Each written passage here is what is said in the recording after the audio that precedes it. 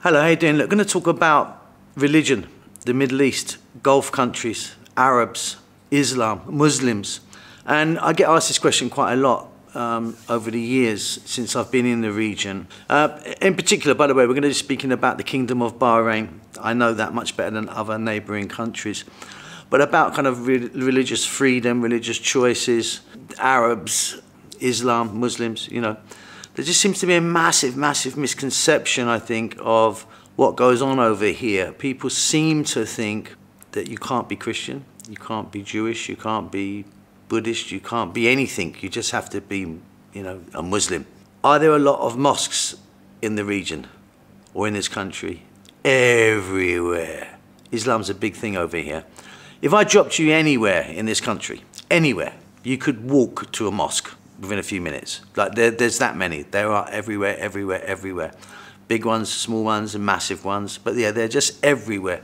In some areas, you can stand outside a mosque and see 3 other mosques.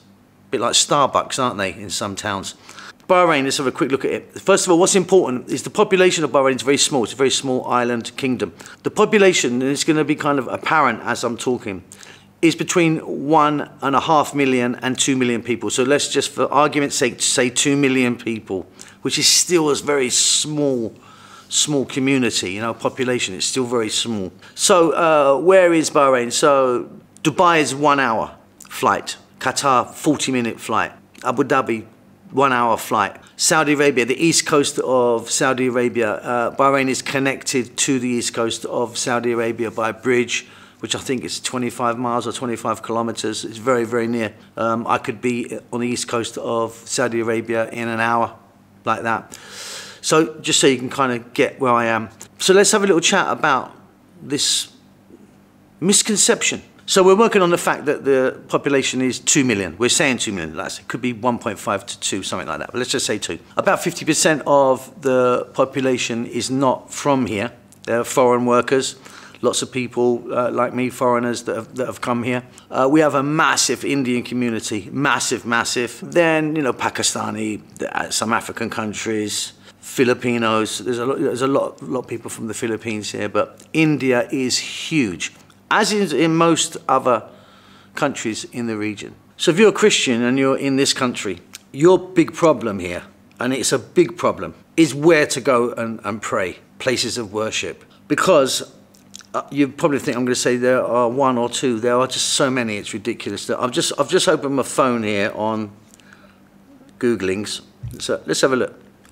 Sacred Heart Catholic Church, Bahrain, St. Christopher's Cathedral, ANCF, don't know what that means. Good Shepherd Foursquare Church, the Father House, the National Evangelical Church, the Church of God in Bahrain, the Church of Christ, Emmanuel of Bahrain, Inglesi de Cristo Church, Bahrain Methodist Church, CCF Bahrain, the Church of Philadelphia. The Church of Philadelphia? I've never heard of that. What the hell's that?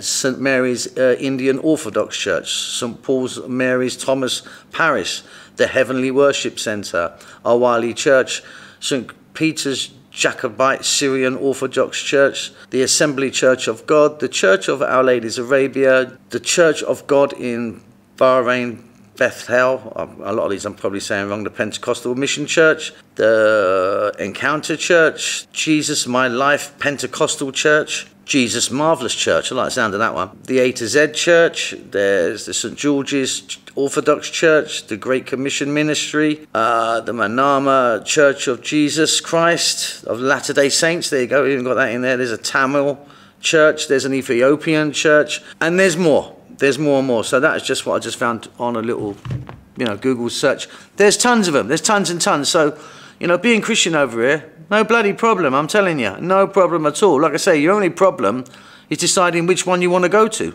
So if you're a Hindu, I've just done, again, just a Google search. So if you're into Hinduism, there's a dozen temples here, 12 temples that come up immediately.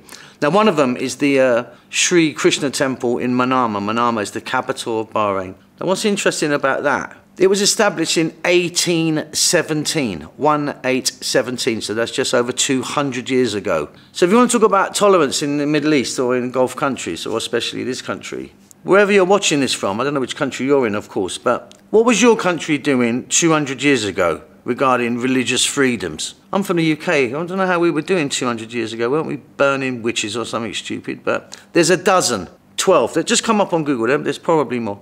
So just scrolling through my phone here. So obviously there's not going to be any Jews here, no synagogue or anything. You know what the Arabs and the Jews are like, you know what I mean? Oh no, guess what? There's a synagogue here.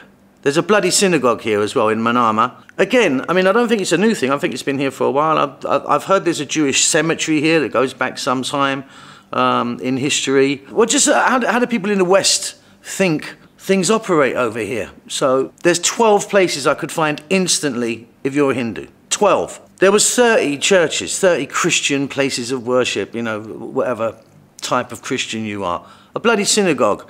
I think it's just the media, isn't it? It's the media doing this. Like, you know, it's like Bahrain itself is a very, very, very tolerant religious country. I mean, I think it's called, I'll have to check, I think the Awali church, which was only opened recently, it's bloody huge. I mean, thousands of people can go in it. The Pope was here, I think, a couple of years ago. He popped over and had a little look around and said hello to all the Roman Catholics here. So the view that the Middle East, and I'm talking about Bahrain. I mean, other countries might be completely different. Some are, in fact, but not all. It is the view that the West portrays is like, we're over here. I've got a camel. We're getting electricity next week. Do you know what I mean? It's like we all beat our women. Everyone's covered up. It's like no. Please travel, and please, with all this sort of media, this kind of nonsense about, you know, Islam, you know, radical Islam. Radical Islam, shit. It's not good. Radical Christianity is not good. And I think in America, just open your eyes a little bit, and I'm going to show you, hopefully I'm going to show you a few bits and pieces of Bahrain, which is a wonderful, wonderful country. I'll tell you what's terrible about this country in the summer. It's hot. It's hot. But yeah, you can still be a Christian, no matter how hot it is. No matter how cold it is, you can still be a Jew. If it's freezing, you can be a Hindu. If it's, you know, if it's raining, you can be a Buddhist. You can do what you want here. You don't have to cover up. You don't have to convert to Islam unless you want to.